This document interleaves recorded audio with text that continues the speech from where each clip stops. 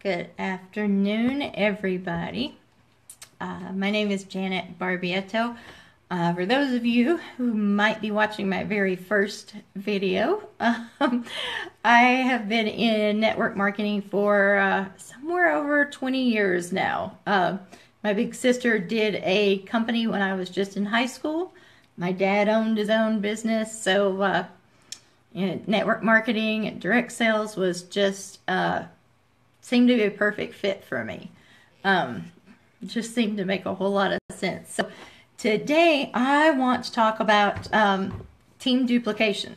So when we sign up in network marketing, we are immediately told this is how we get our team to work. This is how we get our team to pretty much copy what we do and duplicate exactly what we as leaders do. So some people, I think, maybe don't realize that this is not a completely hard and fast rule. So I just wanted to touch on a few things that is going to guarantee that your team duplication is going to go up. So when we get in, we automatically think of, we look at all of the leaders in your particular company, your particular industry, and we say, okay, she did this to get to this level. He did this to get to this level. So I'm going to do the exact same thing. Well, unfortunately, that doesn't exactly work because you're not exactly them. You're not exactly her, and you're not exactly him.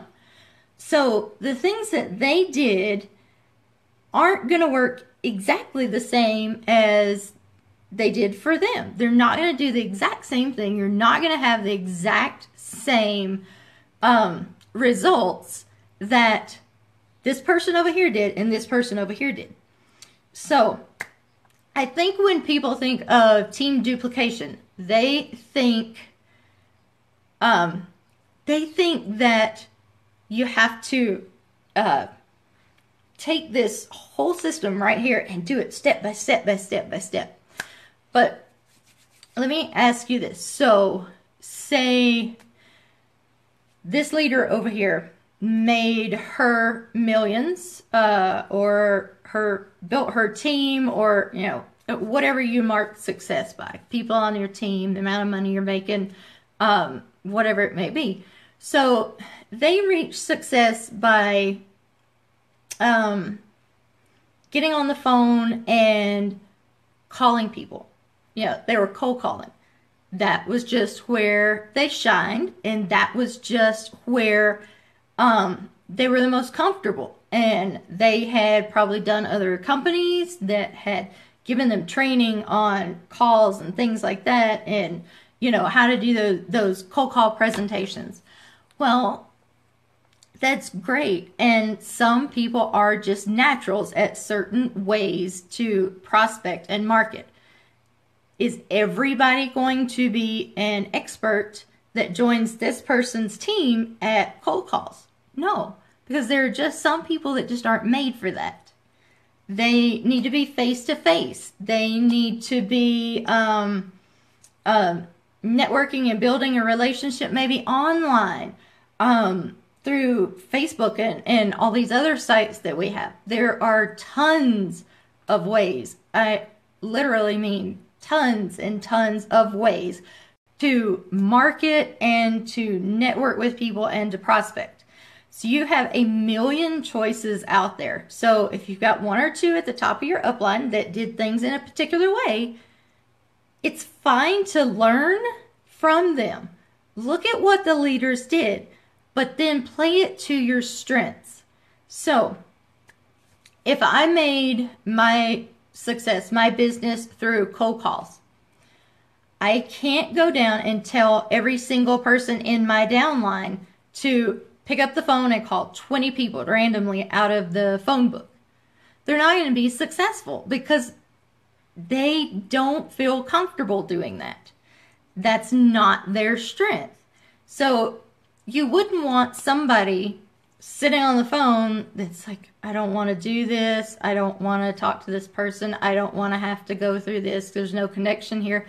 So if you got somebody that really excels at face-to-face meetings, they just have this great personality, they do really well at live events, they do, so it wouldn't make sense to tell this person who obviously is so great at, you know, face-to-face presentations, face-to-face marketing, in person, sitting down and getting to chat with somebody, you know, building a relationship.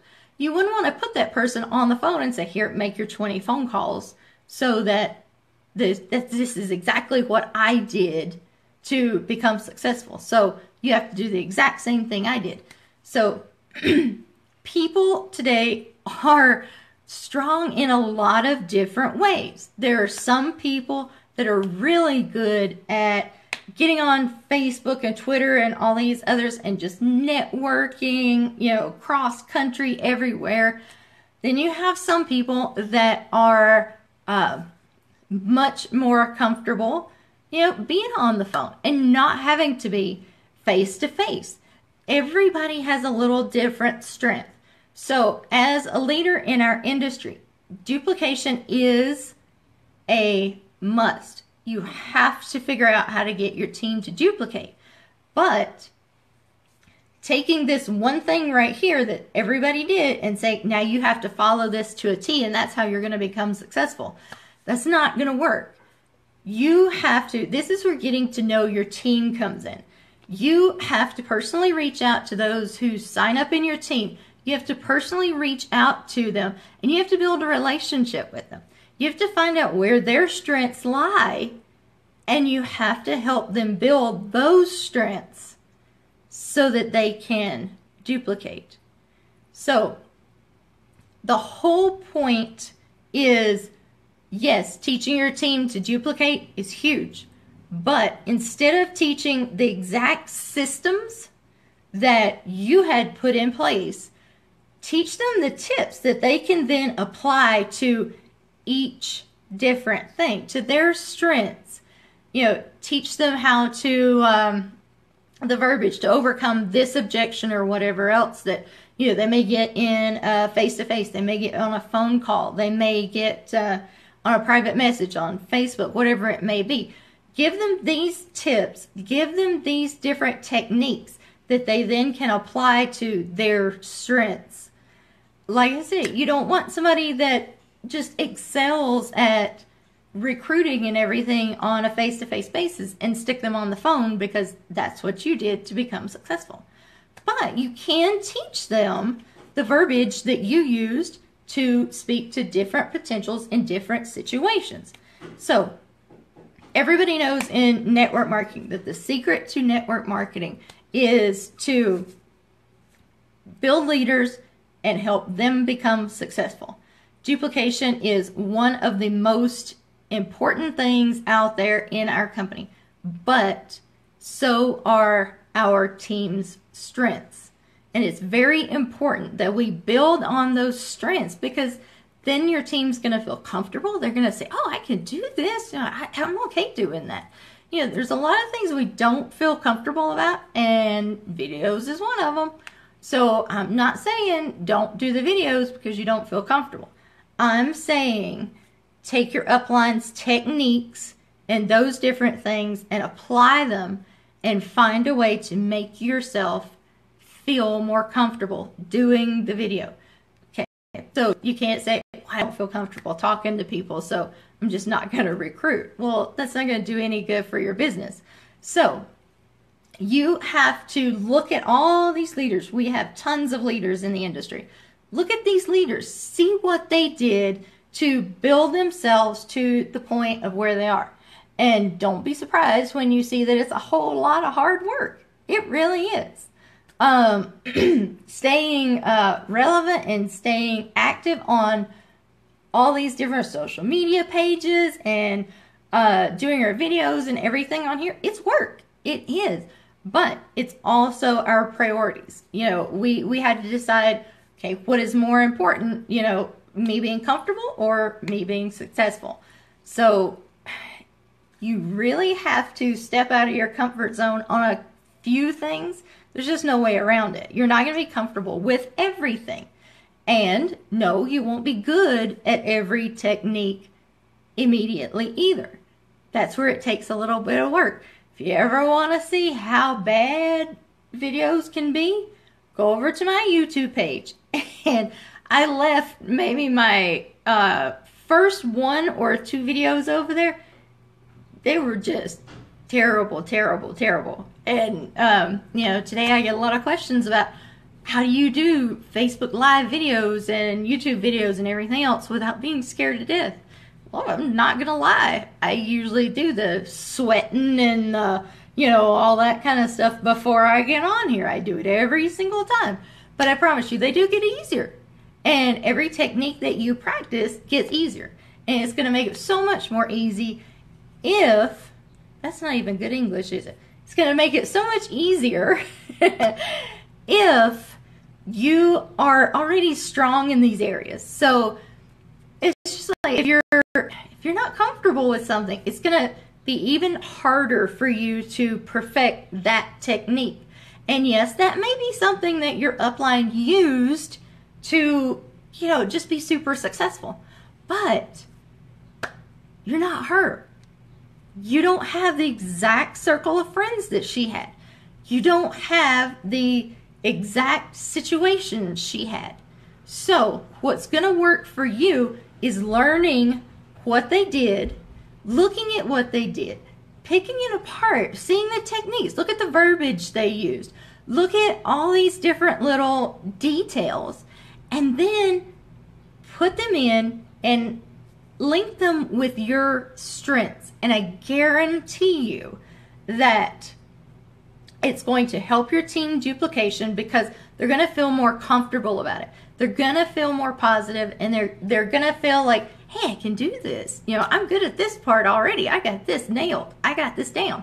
So that's what you want. You want to build to their strengths, and you want to make sure they're successful.